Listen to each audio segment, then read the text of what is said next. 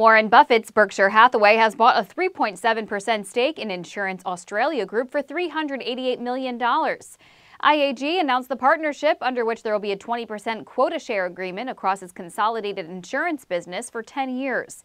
It says the deal enables both companies to draw on each other's strengths to better meet customer needs. Berkshire entered its first commercial transaction with IAG about 15 years ago, according to Warren Buffett, who explains why he predicts its newly established partnership will continue for years to come. IAG is a terrifically strong company with great strengths in many areas.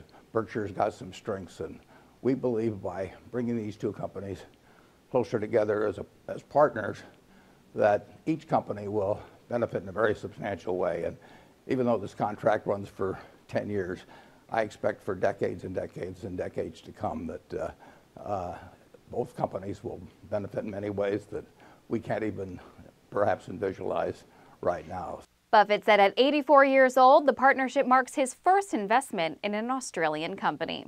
In New York, I'm Brittany Umar for The Street.